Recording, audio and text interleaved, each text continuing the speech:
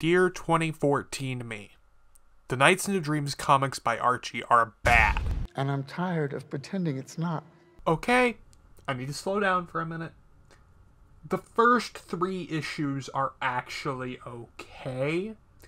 It's the following 3 issues, 4 through 6. Disappointment in the game of life! Let me provide you with context. The first 3 issues of the Nights into Dreams Archie comics series were pretty faithful to the games and were pretty much a retelling of sorts. So once you get done with the first part of the miniseries, and you want to make another, what do? I got it! Make a new plot as you go. That always works, especially when you get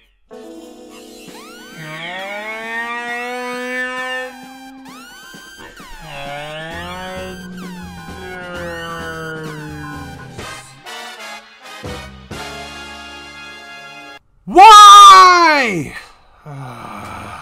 Now, if you excuse me, I'm gonna go reread this because it's been a couple of years since I last read these comics, so I just need to make sure what I remember is straight.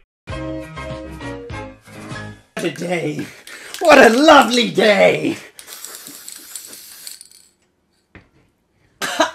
What the heck did I just read? Listen, like, I know this whole video so far has been me kind of vaguely remembering it, but now that I've actually read it, what?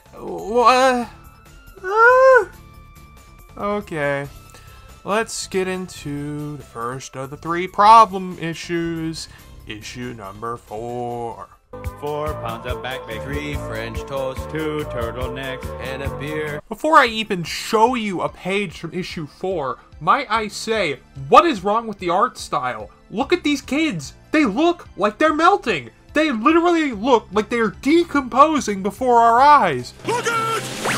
Look at it! Look at it! Look at it! So after the final battle with Wise Man in issue 3, issue 4 picks up with Knights in the real world slowly losing their energy due to being outside of the night dimension for too long. Meanwhile, Rial is able to inflict nightmares upon Ellis and Clariot. Did I seriously write that down in the script? Oh, I actually did misspell them. Okay. Meanwhile, Rial is able to inflict nightmares upon Elliot and... Elliot? Are you kidding me?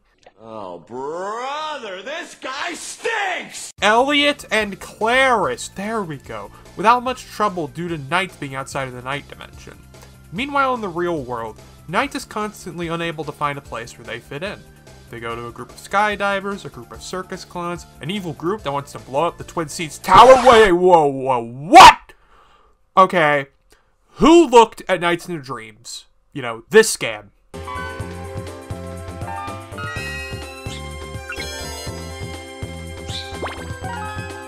And said, you know what this game is missing? A hostile group with guns and later bombs that explode! What were the guys at Archie smoking?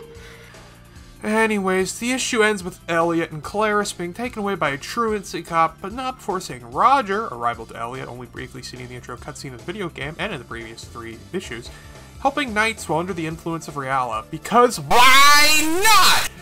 Totally original plot device of the bad guy having a similar power to the good guy, am I right? Man, I remember when I first heard about this, I was excited for a story of Knights in the real world instead of a dream version of the real world like the final levels of both of the main Knights games. But this is just a serious wasted opportunity of just so many different ideas you could have done. This just makes me glad this never happened in the games. It would be so awesome. It would be so cool.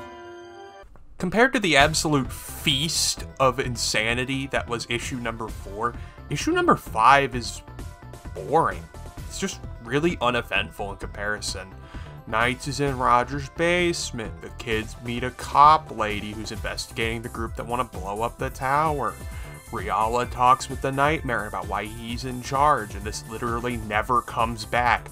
The 2 Nightopians from the first 3 issues finally show up to do literally one thing. Lame, lame, lame, lame, lame! The part that gets me, though, is that the group that want to blow up the tower are rescued by a mechanized tank with arms. Boo! That is the worst! This is the type of insanity you would see in a dream in this game, not in reality. And I mean, I get it, they're taking liberties, but this is just, for Nights in a Dream standards, this is way too far. Oh, dude, I really don't want to have to talk about issue number 6. Do I really have to talk about issue number 6? Okay, let's get to issue number 6. This is the final battle! Okay, this is the part that they have to make everything up. A 33 out of 100 is still a failing grade, but at the same time, I mean, this is going to be a Knights vs. Reala issue. This is going to be an issue of the comics based on one of the best boss battles of the original game, and even the sequel. So, let me play for you what a typical boss fight against Reala looks like.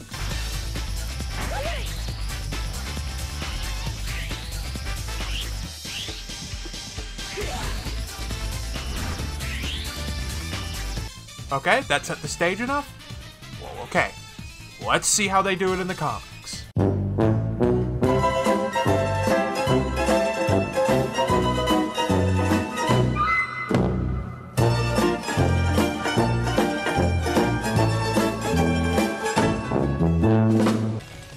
It.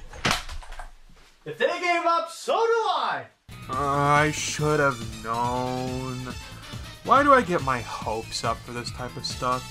Yes, literally all that happens in this issue is a bomb goes off on the Twin Seats Tower, I wonder who did that, and then Reala crosses over somehow, and then they have a battle with Knights. And of course, Knights wins because it's a Knights into Dreams comic.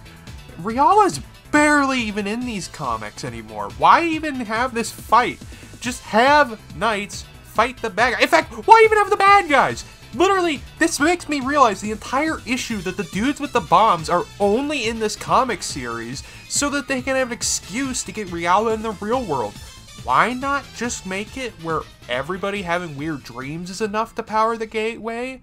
Why not have some sort of, like, I don't know, experimental portal test or something like in Big Hero 6? Just anything but the bomb. Just literally anything. That's all you have to do! Anyways, the comic ends with Knight successfully defeating Reala after Roger quits giving him his life force, and then going back to the Night Dimension. And that's it. Yeah, I wouldn't have planned for a sequel either, especially after the first one and this one now. My gosh, dude, this whole thing was a trip, and not... Okay. From the top, one last time. The Knights into Dreams comics by Archie are bad. And just... My disappointment is immeasurable. And my day is ruined. I'm at a loss for words. I am beyond disappointed. Thank you guys for sticking through and watching through the rest of this video. I understand this is a bit of an unorthodox video and a bit of a weird format, considering that I have a purely static medium to have to look at instead of a digitally animated one, or just an animated one in general. Yeah, so thank you guys for sticking with me, and I'll talk to you later. Peace.